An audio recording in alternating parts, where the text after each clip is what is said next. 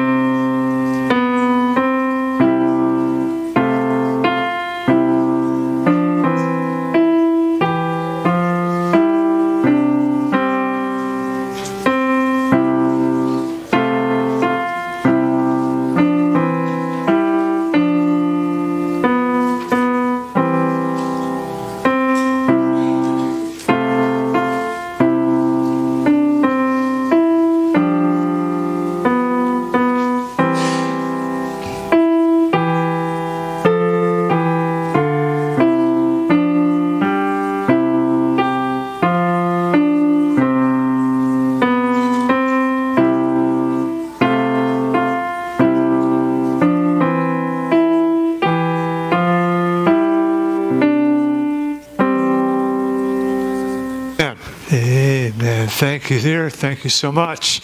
All right. I believe you've got something. Have you guys been able to hand those out yet? Oh, you can hand them out now? Okay, they're going to give you something here. And I put together just a little synopsis of the tribulation period. And we'll kind of take a look at this. We see where we're at tonight as we move along into the 6th and then into the 7th trumpet in the book of Revelation.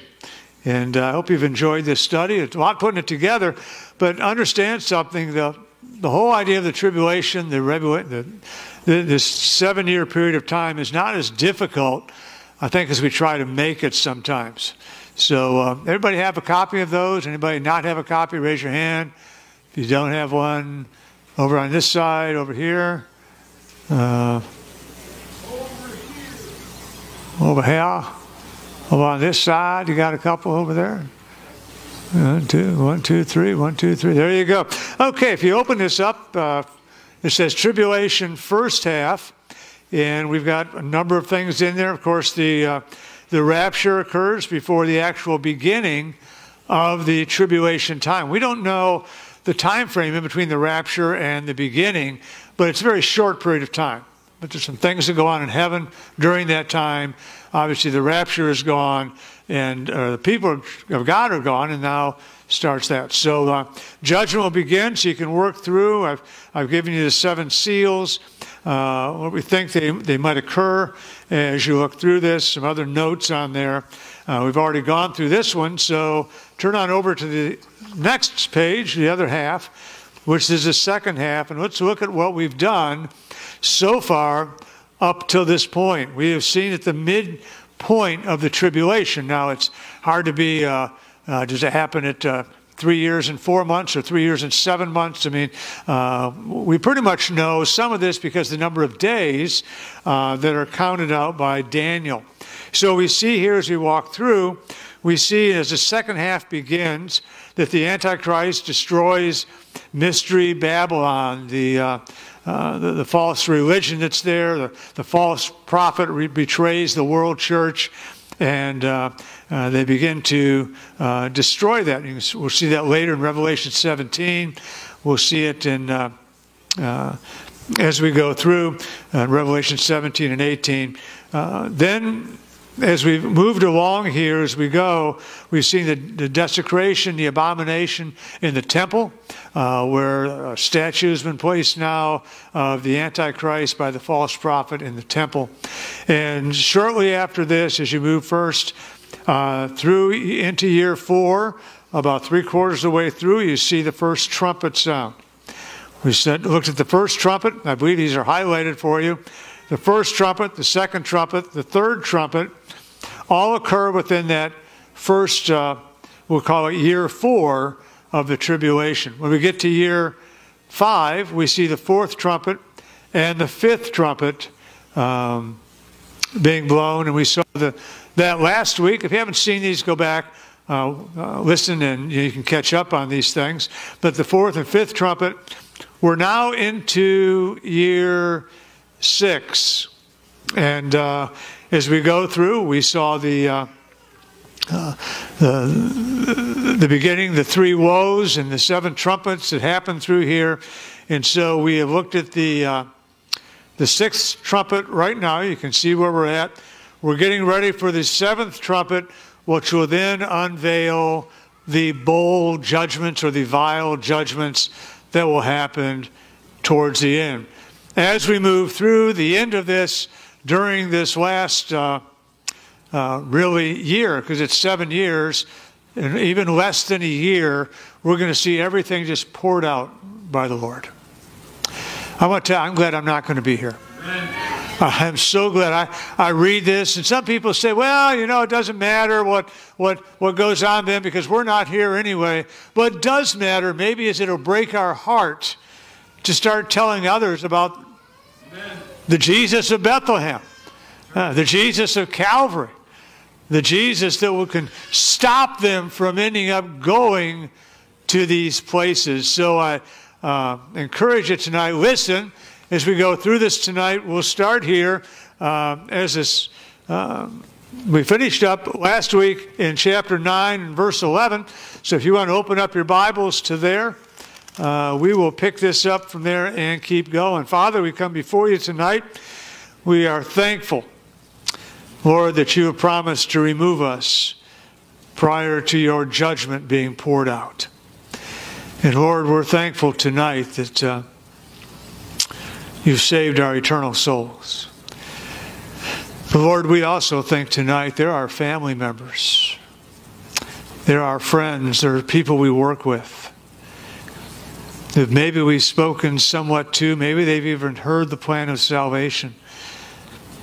But Lord, we haven't prayed for them like we should. We haven't continued to be persistent in witnessing to them like we should. If the rapture came today, they would go through. Except the days be shortened, they'd go through this whole time. Lord, help us tonight. Help us tonight to have a heart for the lost. Lord, may we not have an inverted testimony, but may we realize that our call is one of invading this world with the gospel of Jesus Christ, permeating every aspect of life that we come across with the gospel of the Lord Jesus Christ. Help us tonight. In Christ's name we pray. Amen. Chapter 9, verse 11. And they had a king over them, which is speaking of the locusts, of course, that we spoke of, which is the angel of the bottomless pit, whose name in the Hebrew tongue is Abaddon, which, but in the Greek tongue hath his name Apollyon. The name Apollyon simply means destroyer. And power is given to him. This is Satan's hellish version of Michael the archangel.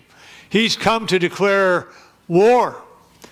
It's an interesting time because basically what's happening is God is allowing the unsaved people and these angels and demons and things to basically destroy themselves.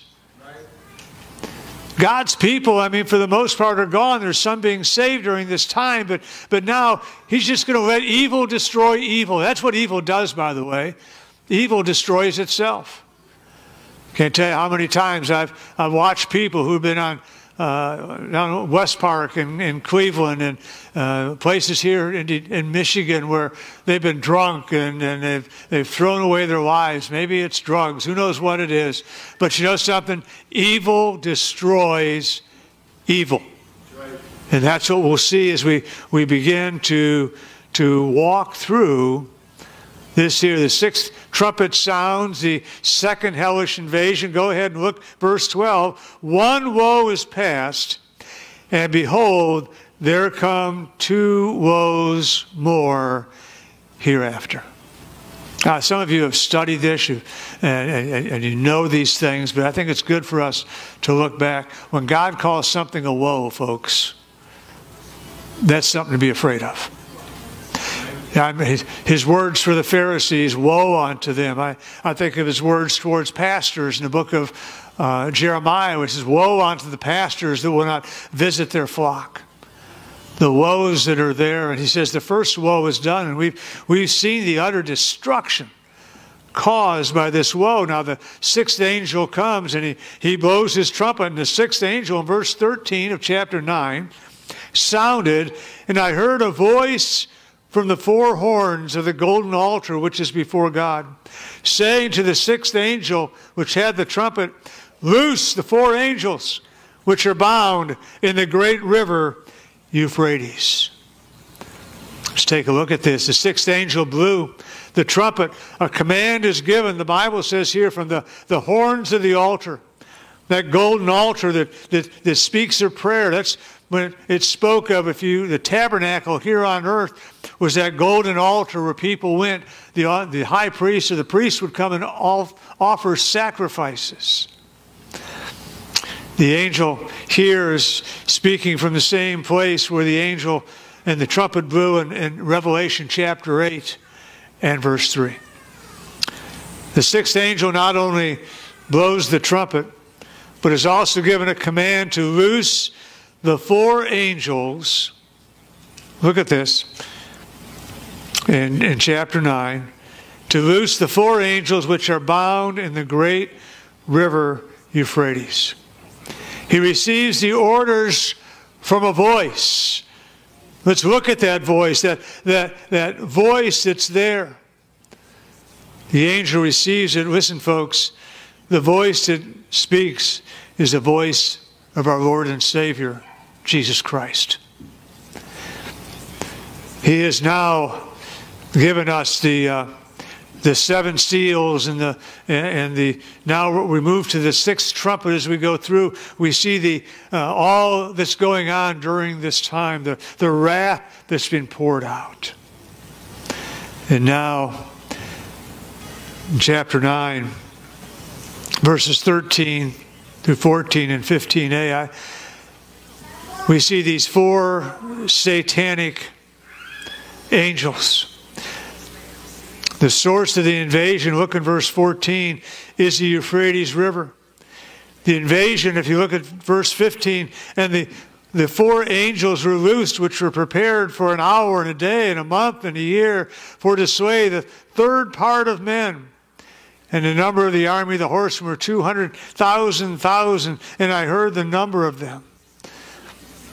We know that this time frame is going to last 13 months. 13 months of utter punishment. 1.5 years of horrific judgment of all mankind.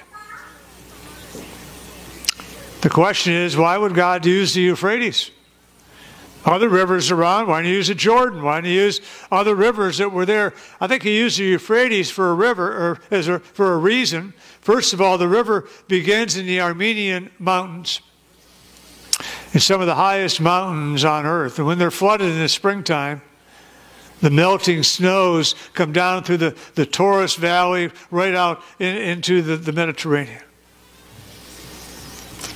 Down through the I should say down through, not the Mediterranean, but the Mesopotamian Valley and down through there. Think of the Euphrates. Think of the things that happened in history at the Euphrates River. We believe it was at the Euphrates where right there where the Garden of Eden was. Coleman Young said it was Detroit. I don't think he's right, okay? I believe this is probably where it was. Think of this spot. This spot was the place where God made perfection. Everything was good. He made man and woman. He said it was very good, and then man sinned. The first place of sin is where God is going to pour out his judgment right here. We had the great flood in Noah's day happening at this same spot. Later will come the Tower of Babel. All these evil things happening right here around the great Euphrates River. By the way, it's the Euphrates River that divides the east from the west. This river had great importance in God's plan. And now we see these 4 angels that rise up. They have in their hands the power of awful destruction, satanic evil. Go back, look at your text again. They're prepared for an hour, it says. They're prepared for a day, a month, and a year. The exact second and on the moment in God's calendar, these creatures are going to be released. I'll say this. Whoever these 4 chained angels were, they had to be enormously destructive. Whoever they are, they've been chained. Who knows how long they've been chained? Quite possibly ever since the fall of man, the rebellion in heaven, thrown down to earth, and these heinous angels now were bound in the Euphrates River. And a specific time will come, and they'll be let loose. I want you to look at this next slide. I don't know if you can see it very well, but in 2016, it was estimated around 7.3 billion people in the world. Take a walk through some of this. 1/3 of all humanity will be killed from this particular invasion. Now put some numbers together. I like numbers. You may not like numbers. I like numbers. 1/4 of humanity had already been killed, right, at the fourth seal. So we know that. Let's say 1.5 to 1.8 billion people are raptured. I don't know if that's accurate, not accurate. I saw numbers and how many people claim to be born-again Christians. I'll just take that number throughout the ages. Maybe it's 1.8 billion. We'll run with that number. That would leave 5.5 billion people on earth at the beginning, at the start of the tribulation period. If 25% are killed during the fourth seal, somewhere around 1.3 billion people. Can you imagine? I mean, the job to have, I guess, if you're going out, would be that of an undertaker, because you'll have funerals more than you'll ever know what to do with. Right. But think of this, 1.3 billion people die. That would be somewhere around 4.25 billion people still on the earth. And now along comes this one, and it kills another 1/3. Another 1.3 billion people. The world's population has gone from 7.3 billion down to 2.7 billion. Well, I tell you what, that's a lot of blood shed over this earth. But judgment must come. God must bring forth the judgment, and indeed He will. The vials of wrath. In Isaiah 13:12 and Revelation 16, it speaks, there's a verse down here, that people are rarer than fine gold.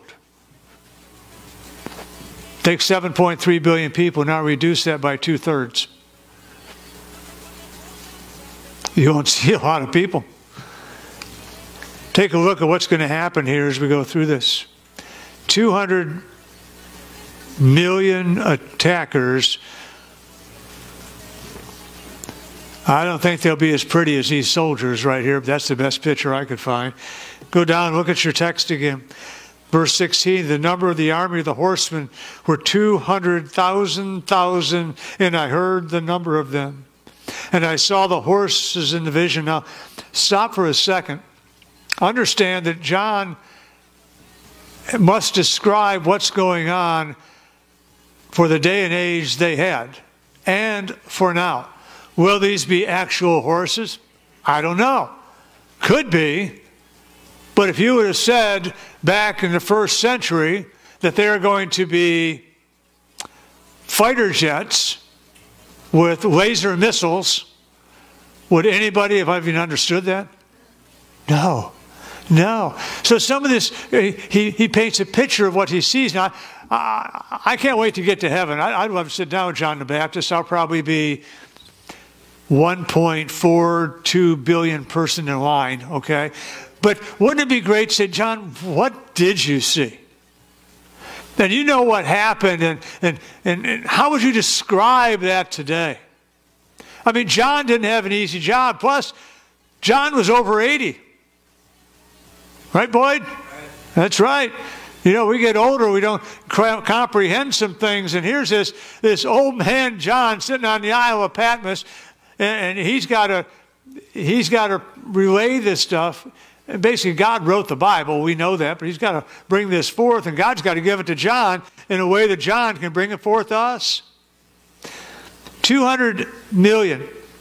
By the way, and I may have spoken to this, I don't remember last week. There is one army in the world that has 200 million soldiers. Right. Where would they have come from back in the time of John the Baptist? No, nobody had 200 million. Nobody had 200 million 20 years ago. Right. But today, China has an army, and they brag about it, of 200 million soldiers. I'm going to tell you, God knows what He's doing, folks. 200 million soldiers. And understand this, China isn't the friendliest nation to most people. You know, if they ever called in American debt, we'd be in trouble. I give our president a lot of credit. Now, you may like him or not like him. I don't particularly like his morals too much, but I'm going to tell you something. It took a lot of guts to go up against China, right? And do some things. And by the way, the end result's going to be positive for everyone here in America in years to come. Maybe not today, but in years to come. And we have to think that way. But he went up against this powerhouse economically, militarily. Didn't even blink an eye. That takes some guts to do that, doesn't it? And he did it. I get tired of people. You know, people put down everybody, and they put him down. I want to tell you something. That took some guts. And I'm glad he did it. Now, let's go through this text here. Verse 18.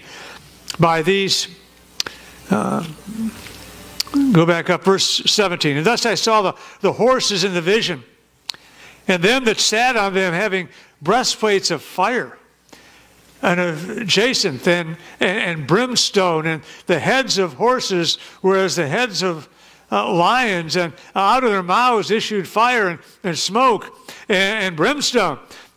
I want to tell you something. Back in the 60s, we would have thought we were smoking the wacky tobacco, right? I mean, what a description he had to give. Well, they were like lions, but they were like horses. And out of them came fire and brimstone. He's trying to describe these things. Come back. I wasn't done with you yet. For their power is in their mouths and in their tails. For their tails were like unto serpents, and their heads with them they do hurt. And the rest of the men which were not killed by these plagues, yet repented not of works of their hands, that they should not worship devils and idols of gold and silver and brass and stone and of wood, neither can see nor hear nor walk, neither repented they of their murders, nor of their sorceries, nor of their fornication, nor of their thefts. You just lay it out. 1/3 of the remaining population is killed. I have this up here just kind of as a reaction here to the wicked, to the plagues that's there. Listen, verse 20 and 21. You ever play the game, or maybe you wrestle with somebody and they said, you know, call uncle? Anybody ever do that? Yeah, I don't know if you can do that anymore. You have to be gender neutral. But anyway, you know, you get down, they hold you down, uncle, uncle, uncle, and they let you go, right? These people have just seen 5 billion people killed upon the earth. They've seen the vegetation wiped out. They've seen the rivers turn to blood, the good earth, the seas turn to blood and ruined, and there's no drinking water, and the vegetation and forestation have been destroyed, yet they still will not repent. And that ought to be an encouragement to you when you've got brothers or sisters or loved ones that will not repent. They haven't been through this, and they won't repent. Those have gone through this, and they still won't repent. There's a time when a man or a woman hardens their heart towards the Lord, and they're done. That's right. They're done. We look at Pharaoh. You know, Pharaoh hardened his heart towards God, and then the Bible says that God hardened his heart towards Pharaoh. Some people think they can get saved whenever they decide to get saved. But you're not going to. You're going to get saved when the Holy Spirit is convicting in your heart. And if there is no conviction, there'll be no salvation. There'll be no need to turn from what you're doing. You think you're going to be fine. You may even cry out and say, "Oh, Lord, save me." You're done. You're done. You don't get saved on your timetable. You get saved on God's. And I don't know when that point is when God will give up on an individual and harden their heart. But I believe you can look around our world today and there are people that fit that description very well. And God has just hardened their hearts. He'll use them for whatever He needs to get done. But these, they would not repent. They continued to worship demons and idols. They just continued and continued and continued. They engaged in murder. A lot of that going on today, isn't there? Wonder how many children were killed today, ripped out of their mother's womb. I like this in Kentucky, you know. One reason I voted for this current president is I want to change the Supreme Court. You can't change abortion legislatively because the Supreme Court somehow has risen to the point they're above the legislators, and that's not supposed to be, folks. I wish you'd come next door and listen to this a little bit, and some of you have. That's not the way the Supreme Court is supposed to operate. They don't establish the law of the land, but they did when it came to abortion. They established the law. But I like this law in Kentucky now, and the Supreme Court upheld it. A woman going in to thinking about killing her child must now see a ultrasound of that child in her womb, and must also hear the sounds of that child in her womb. Amen. Praise God, the liars and the deceivers that say that's nothing more but a ball of flesh will be proven wrong. And I pray that that mom, before she is deceived into killing her child, will take a look and will see that's a real life inside of me. It's a heartbeat inside of me. There's noise down there. It'll change everything. These people would not change. They would not turn anything over. I spoke of a man who wrote in 1906, he talked about, by the way, not only that part, let me move on, their sorcery, their fornications, their thefts, their immorality. Doesn't it just seem to be multiplying all around us? People caving in on every side. I'm going to tell you, young people, you need to be strong. You need to get in this book. You need to stay in this book. You need to learn this book. Because the fiery darts of the devil are going to come stronger and stronger and stronger. The devil is going to do everything he can do. He may not be able to get your soul because you're saved. But I want to tell you this, he'll try to destroy your life. He'll try and destroy your testimony. There's some folks that they used to come to church here. I'm going to tell you, their testimony is dirt. How are they going to win somebody to Christ? How do you win somebody to Christ when you're out committing fornication and adultery and sorcery and doing drugs and all those kind of things? How are you going to do that? You're not. That's right. You're not. Why? Because they're going to look at you and say, well, I don't do the immoral things that you do. So if you're saved, I must surely be saved. Am I right? I mean, there's a way, and I'm going to preach in January on holiness. The Bible talks about, be holy, for I am holy, saith the Lord. We need to live holy lives. And it's going to get worse. And we've had some new babies now into the world. I'm going to tell you something. Some of our young people are 16, 17, 18 now. You ain't seen nothing yet. Wait till those kids are 16, 17, and 18. Wait till things keep toppling down and toppling down. I'm praying this. I'm praying the Lord will come back before those kids turn 1. Amen. We get out of this place. Turn over to Luke chapter 16 for a minute. I hope some folks are watching tonight that maybe are unsaved. I love this event. This is a real historical event that Jesus speaks of, not a parable. How do we know that? Because he uses real names. But look, Luke chapter 16, verse 19. We're going to come back to Revelation. Just hang on. There was a certain rich man which was clothed in purple, and fine linen, and fared sumptuously every day. And there was a certain beggar named Lazarus, which was laid at the gate full of sores. Now, let me stop for a second. The point of this message is not how much one man had and how much the other man didn't have when it comes to material things. Watch. And desiring to be fed with the crumbs, verse 21, which fell from the rich man's table, moreover the dogs came and licked his sores. And it came to pass that the beggar died and was carried by the angels into Abraham's bosom. If you never focus on this verse, just stop for a little bit. Stop rushing through your Bible. But do you notice what happened? The redeemed person, we understand this person was saved. Angels came and carried him to Abraham's bosom. If you've ever been in a room when somebody passed away and they were saved, angels came into that room while you were there and carried that person off.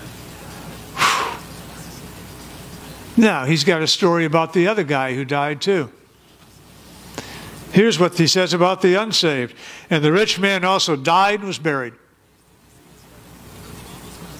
Not very pretty there, is it? Yeah? Kind of good riddance. Okay? You're gone. I'll see you in Revelation chapter 20 at the great white throne judgment. The other one's up in heaven with the Lord.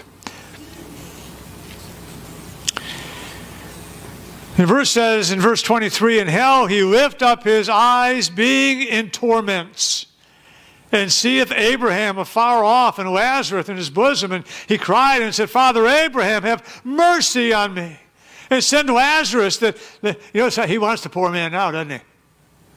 Probably wanted nothing to do with him when he was around, but now he wants Lazarus. Likewise, Lazarus, he says that he may dip the tip of his finger in water and cool my tongue, for I am tormented in this flame. I preached on this before. Understand something. There's a gulf affixed between the two, and the people on one side can see the people on the other side, and the people on that side can see them over here. How do I know that? Because they're talking to each other on both sides of the gulf, aren't they?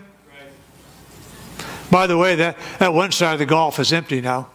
Right. Those folks are up in heaven. Aren't you? There is no more paradise, speaking of this area anymore. Jesus emptied that. He took them to heaven. That's where we're going to go when we die. We're not coming down there. And he says, but Abraham said, Son, remember that thou in thy lifetime receivest thy good things, and likewise Lazarus evil things, but now he is comforted, and thou art tormented. And beside all this, between us and you, there's a great gulf fixed, so that they which would pass from hence to you cannot, neither can they pass to us which would come from thence. And then he said, I pray thee therefore, Father, that thou wouldst send him to my father's house. I want to tell you, every person who's died and gone to hell wishes that a Christian would go see the rest of their family, right, and tell them the truth. If you want to do it for God's sake, do it for the dead's sake. Go tell their families. I have 5 brethren, that he may testify unto them, lest they come also into this place of torment. And Abraham said unto him, they have Moses and the prophets. Let them hear them. And he said, Nay, Father Abraham, but if one went unto them from the dead, they will repent. And he said unto him, if they hear not Moses and the prophets, neither will they be persuaded, though one rose from the dead. Right. We come to the end of chapter 11 here, the 6th trumpet, and we see the fact that there are still those who will not believe, who will not trust. Now, something interesting happens. In Revelation chapter 10, in verse 11, we get a divine intermission. This happened between the 6th and 7th seal. It happened between the 6th and 7th trumpet. It'll happen between the 6th and 7th vial or bowl. It's like a time where I just picture John sitting here on the Isle of Patmos writing all this stuff down. And God's saying, okay, John, take a breath. Now we're going to go back a little bit and fill in some of the spots that we need to fill in that have happened during this time frame as well. And that's what he's going to do. So we come to chapter 10, and we see again, we see this breaking as we go through, and it takes place. Now let's see what happens. We see something called the little book and the 7 thunders. Revelation chapter 10. And I saw another mighty angel come down from heaven, clothed with a cloud. And a rainbow was laid upon his head, and his face was as it were the sun, and his feet as pillars of fire. And he had in his hand a little book open. And he set his right foot upon the sea, and his left foot on the earth. And he cried with a loud voice, as when a lion roareth. And when he had cried, 7 thunders uttered their voices. And when the 7 thunders had uttered their voices, I was about to write, and I heard a voice from heaven saying unto me, seal up those things which the 7 thunderings uttered, and write them now. Now, anybody want to understand what's going on? Let's find out. Who's the angel? And by the way, I'll tell you this tonight, that Bible scholars are divided down the middle on this. Don't build yourself a doctrine on who this angel is. Got that? There are major doctrines, there are minor doctrines. This is a minor thing from the standpoint of our faith. Do we understand that? Okay? So I'm going to tell you who I think it is as I go through. Is it an angel? Is it Christ? Good arguments. There's good arguments on both sides. This could be a great angel or it could be Christ. There are some things in Scriptures look at that are not fully revealed to us. And sometimes when people say, I need an answer on this, and I'll believe, you say, you know something? I don't have the answer on that one, but if you're waiting for that answer, then you're barking up the wrong tree when it comes to being saved. If you need to know who Apollyon is or this angel is, by the way, they don't know that much anyway to even ask the question, right? So we get the arguments that are there, but very godly men have gone both sides on this. We're going to look at it and understand in the Old Testament, Christ did appear as an angel, didn't he? He appeared as what was called an angel of the Lord numerous times prior to taking on a human body, as we celebrate this week when it comes to Christmas, and then was later crucified. But nowhere in the New Testament do we find Christ appear as an angel. On the Damascus Road, he appeared to a man named Saul, later Paul. Did he appear as an angel? No. He appeared as himself, as Christ, not as an angel. We never see it happen after he's already taken on the human body and now he's received his glorified body in heaven. That's what Paul saw, was the glorified body of Christ. That's why and the bright light that was there, and he fell to his face, and he was blinded by the light that was there. In the book of Revelation, listen, we've already read through this. We saw Christ exalted and glorified on his throne, didn't we? He was exalted. He was glorified. He was the one that was opening up the seals. He's the one that's judging a Christ-rejecting earth. The word that's used, go back to chapter 10, and I saw another mighty angel. It's the same description that's given back in Revelation chapter 5 and verse 2, when it was very clear that it was not Christ. So who do I think it is? I believe it's a very great angel. It's not Christ. If we look here, and we'll look at some things, he comes down out of heaven from the presence of Christ, the one who is in the midst of the throne. Christ is in heaven. He's upon his throne, bringing forth these judgments. So he came down from heaven, clothed with a cloud. Jesus didn't clothe with a cloud. He'll come in his second coming on a cloud, right? We keep looking here, and his face, his head, and all those things that were there. But he has in his hand this little book. So who is this? I believe it's a great angel. You say, oh, I believe it's Christ. Well, go for it. You could be wrong. Anyway, if you think it is, that's fine. I think it's a great angel. The point is this. What we miss is, what is this little book? You see, we see this about the angel. We see he's clothed with the cloud. We see a rainbow upon his head. The angel's clothing is an envoy to Christ. He's the one ushering in, doing everything that Christ calls him to do. So he dresses in the right apparel. The clouds of glory are associated with the second coming of Christ. So he appears dressed in this cloud. He's coming in glory, but Christ is coming in glory at the second coming, isn't he? The angels announced his first coming. They'll announce his second coming. We see this man as he comes, and his face as the Son tells us of his identification. Remember Moses?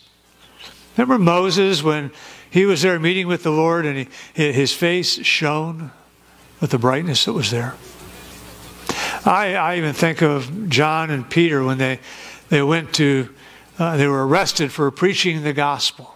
Remember, the people looked at them and said that they looked as if they had been with Jesus. There was something different about them. I think Christians ought to have a different look. Don't you? Amen. There ought to be something about us that people want to know. Right? What do you have? What do you have that I don't have? And that's why I think I dress fairly conservatively, I would think you would say. When I mow my grass, I don't wear a t-shirt and shorts. I wear Dockers and a golf shirt. Okay? You never know who you're going to see. All right? I tend to be a very conservative person because I don't want anybody to judge anything and think the wrong way. Right? So, I mean, that's just how I am. That's how I wear a suit and tie. I laugh nowadays. I see the things on Facebook and the postings, and I see these preachers, and they got holes in their blue jeans and dirty T-shirts and needing ironing and whatnot, and they're standing up there, and I'm thinking, do you have any respect for God at all? Right? Do you have any respect for yourself? I mean, I don't look that bad mowing the grass, okay? But you're preaching. But here's the funny part. As much as they don't make clothes an issue, they make clothes an issue. Right. Don't they? They make clothes an issue more than we make clothes an issue. Right? I wear a tie. You can preach, wear a tie. You come to church. You don't have to wear a tie to come to church. Right? I don't come out there and say, hey, you don't have a tie on. You need to go home, get out of here. I don't tell the ladies what to wear. It ought to be modest. Right? But they make an issue out of it. They make a huge issue, and the thing is, they all look the same. Yeah, right. It's just like they went to Men's Warehouse and said, I need a $100 pair of Holy jeans and a $50 shirt that looks like it's been in the washing machine 6 times and needs pressing. Am I right? Right. And then give me some tennis shoes to wear too.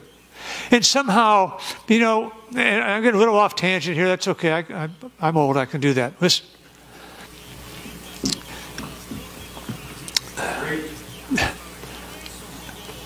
We need to walk and talk and live and give everything to Christ. The things that we wear, the places we go, the things that we do, all these things. We're representatives of God here on earth. We're representing His kingdom, right? But here's the problem. And what I was going to say is they think they have to do this to identify with the people that are sitting out there, but some of those people look better than they do, and they want to identify. I don't find anywhere in Scripture where the priest was called to identify by acting like the people. Am I right? They had special garments they wore, and there was something there. Why? Because, you know, in God's hierarchy of authority, that you're supposed to come to the pastor, you come to the priest, you come to the rabbi, you come to them for spiritual guidance and things. Look at, when I'm having trouble, I don't want to go to somebody that's going through the same trouble I'm going through.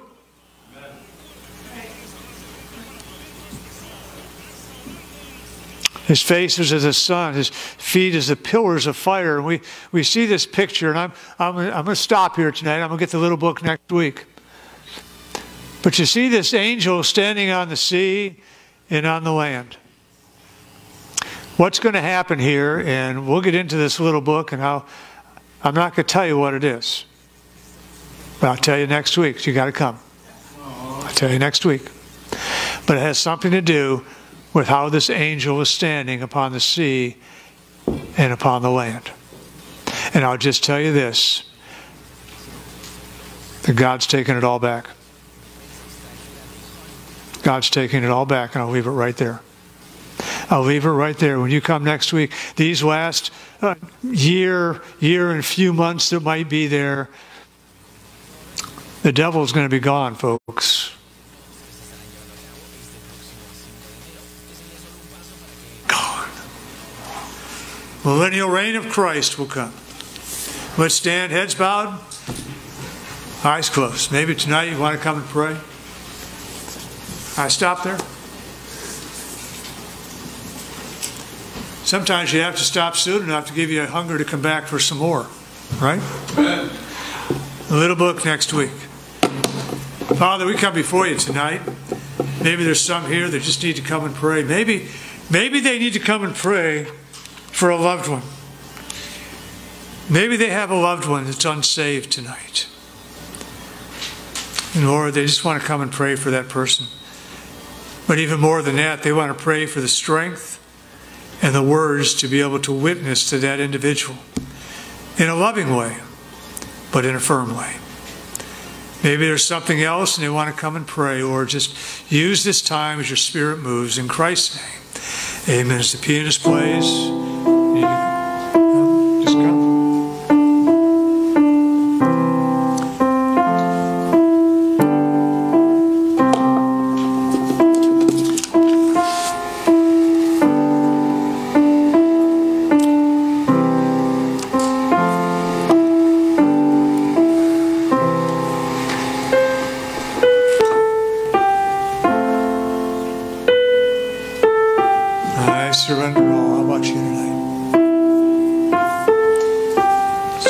Time of the year, it's Christmas time.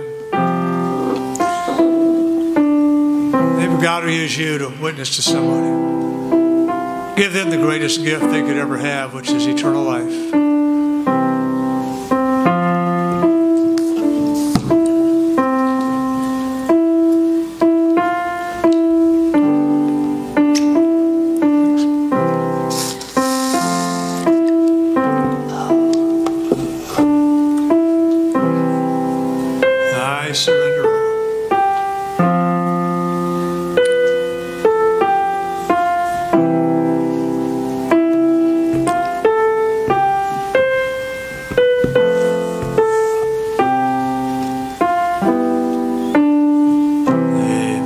For being here tonight, and I hope we'll see most of you on Tuesday for our 5 o'clock service.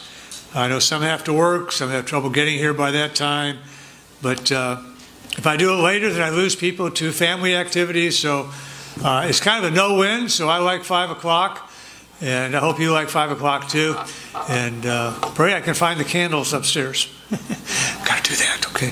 And you'll be back 5 o'clock. We're done a little bit before 6. Great time. If for some reason you can't make it, just have a blessed, wonderful Christmas with your family, with people that you'll be with, and just keep Christ in Christmas. Amen? Keep him there. God bless you. Let's pray. Father, thank you for this night. And pray now that as we go into our mission field. Lord, that you give us the words to say, the opportunities to say it. We'll be prepared with a clean heart. We'll be ready with your word to show others the truth of our Lord Jesus Christ. Help us to take the words that we've heard tonight to go out and to warn others that the end is coming.